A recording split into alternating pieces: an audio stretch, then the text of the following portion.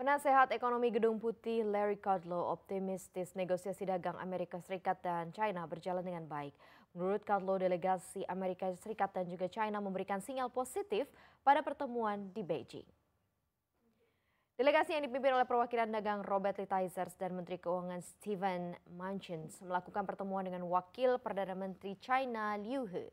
Pertemuan tersebut diklaim berjalan lancar. Amerika Serikat berencana untuk kembali menaikkan tarif impor China menjadi 25% dari sebelumnya 10%.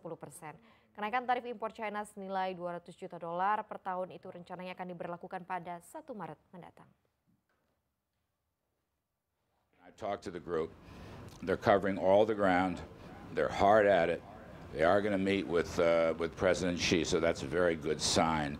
And they're just soldiering on. So, I like that story, and I will stay with the phrase, the vibe is good, but I can't give you details. I can't give you details.